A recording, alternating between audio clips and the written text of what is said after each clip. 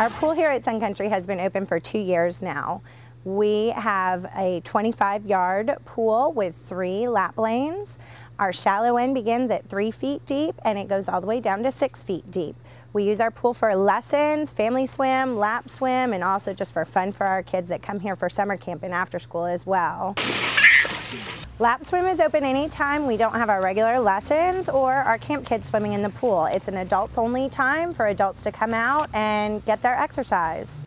If you have a 2-mile workout and you can fit it in our lap swim hours, you can come in and swim. I'm training for an Ironman at the end of November of this year. Normally I'll swim between 2,000 yards to 4,000 yards a day and be in the water for 30 minutes to an hour. I just completed the St. Anthony's triathlon in St. Pete, and I'm planning on doing another Olympic length triathlon in the fall.